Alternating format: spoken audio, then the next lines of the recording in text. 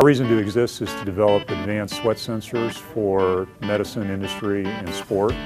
These are non-invasive biosensing systems that can be, for example, an adhesive like Band-Aid, electronic Band-Aid, with reusable electronics that can be snapped into it. We read every day about wearables. You hear about being on watches and stuck on the body. And the reality is almost all of that to date has been what I think of as more the gadget world, not the bioscience world. And until we can prove that a positive result is truly positive and a negative result is truly negative, and what is the probability of that, we really don't know what the predictive value is of the data.